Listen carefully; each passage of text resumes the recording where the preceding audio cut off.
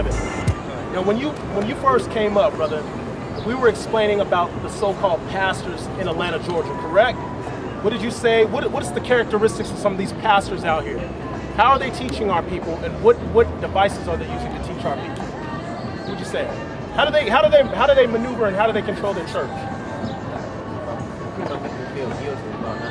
Making them feel guilty, or just like the brother brought out, feel good, right? Let's see what the Bible says. Go ahead and touch on it. Isaiah chapter 56, verse 10. Come on. His watchmen are blind. They are all ignorant. They are all dumb dogs. Stop. The Bible said that you're supposed to go to your pastor, your priest's lips, according to Malachi 2 and 7. But the priest's lips must keep knowledge. What is that knowledge? The word of the Most High. So you should be able to go. You should be able to go in your church, raise your hand, and ask any questions, right? But the problem with our people is we'll just go to the church and be like a bobblehead figure. Everybody just bobbing their head, not asking questions. Went in there, got pimped in and out, heard a good little choir, you know what I'm saying, recital, and then they're on their way to eat crab, pork, shrimp, and everything on their so-called Sabbath day. Okay? Finish reading what you got. They cannot bark, sleeping, lying down, loving to slumber. Loving to slumber. These pastors are dogs that cannot even utter a bark. Yeah, they cannot even warn the people to let them know what sins and transgressions they are in. Read on. Verse 11.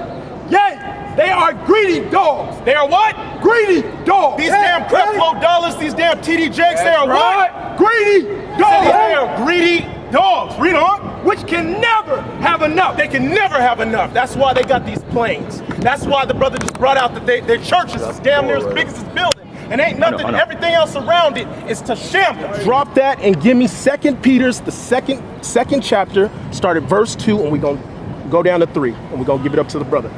Listen close. 2 Peter chapter 2, verse 3. Come on. And through covetousness shall they with fame. Read it right. Through fame. I want you to start at verse 2. Okay, sorry, verse 2. 2 Peter chapter 2, verse 2. Come on. And many shall follow their pernicious ways. Now stop. It says many shall follow their pernicious ways. Do you know what the word pernicious means? Pernicious is in the sense of harmful or hurtful. You understand what I'm saying? Deadly ways, pernicious ways. Read that again from the top. Verse 2. And many shall follow their pernicious ways. And many, the so-called black man, the so-called Native American, and the so-called Latino, we follow the pernicious ways, these hurtful ways of these pastors. But where do these pastors get it from? Who owns the theology schools that the pastors get their doctrines and their degrees from? The what? Say it right for the camera. The white damn devil. That's who owns. That's right. That's where the philosophy comes.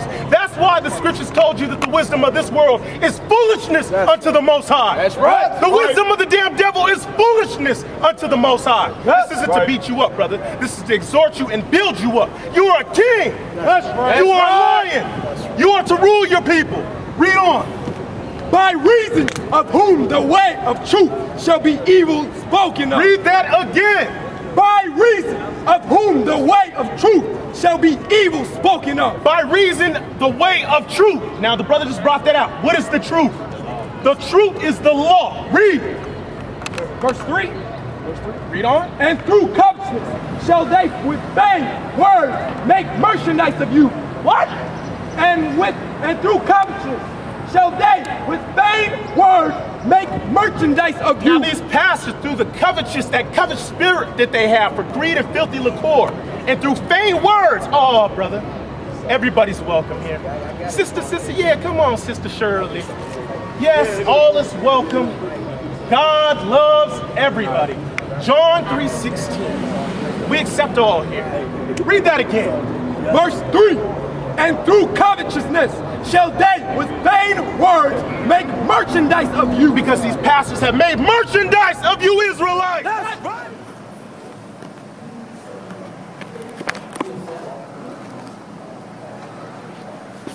Right now I'm in Creflo Dollar's bookstore. They have no apocryphas, but they have plenty of corny nonsense.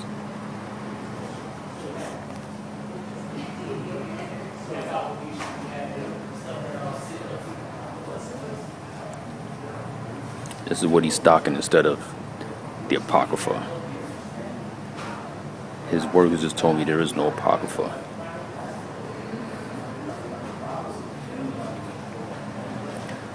But plenty of his own stuff.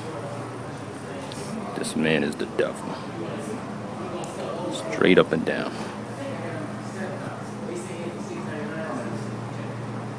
Equipped by grace. Him and his cracker friends. Man got a bookstore right beside the church.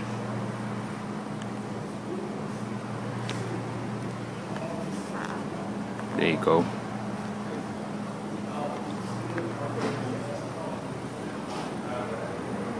We got a big job ahead of us, Israel. Got to take down many demons. Straight up. Finances, that's what he worried about. Holy Spirit, yeah, right. Emotions. That's what these Christians deal with, emotions.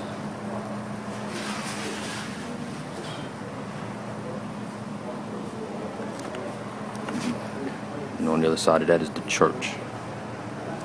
Unbelievable. We can't even get us a room to congregate. This man got bookstores, big old church, and another building outside of here, all on the same property, and workers cutting his grass right now. Oh, of course, white man Jesus. Can't forget that. Can't leave that out. White man Jesus. Israel, check out this man's land. Man got his own bookstore. Negroes cutting grass. And on the side of that is his church. Look how big. This is amazing. He's got big old temples. Look at this big old temple. World Changers Church. Big old temple. Parking lot. Probably holds what, 25,000? Bookstore. This is Creflo's church. Creflo and Laffy Taffy Dollar. Making big money off our people. Not showing them who they are according to the Bible. Look at this parking lot. Parking lot is huge.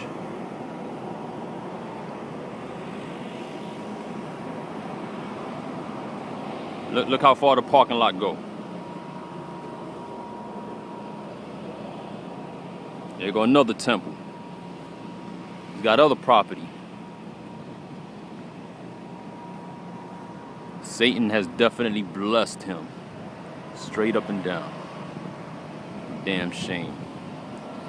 Brothers is struggling to get one property just to hold the Sabbath and hold class. This man got 3 extremely huge properties on this land.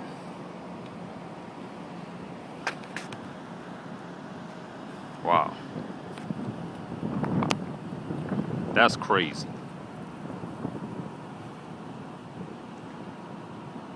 But I won't be walking in there. Who knows, might get shot like the brother that was leading that prayer group at his church. The community in Atlanta is the shambles. That's right. But Creflo Dollar's church is so damn huge. The room, he has enough room to fill people in there. That's right. To get the brothers and sisters off the street. But he is what? Greedy. No. They're what? Which can never have enough. Now, keep going. And they are shepherds that cannot understand. These shepherds, they don't have this knowledge. They don't have wisdom. They do not have wisdom. How can they understand? They're leading Israel astray. They are leading Israel to the slaughter mill. I wanted to put some of those little moving bars and give everybody a little card. They stick it in a little computer slot.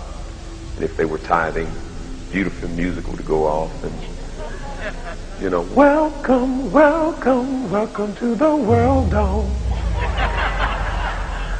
But if they were non-tithers, the bar would lock up, the red and blue lights would start going, a siren would go off, and a voice would go throughout the entire dome. Crook, crook, crook, crook.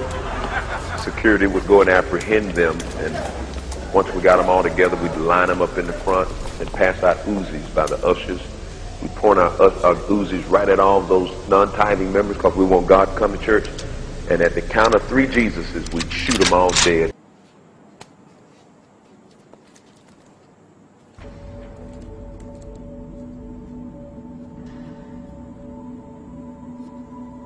Fire.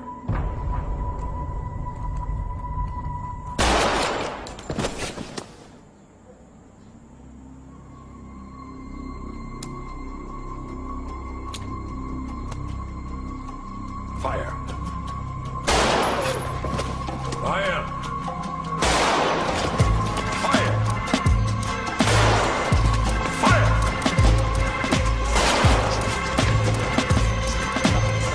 I would certainly try it.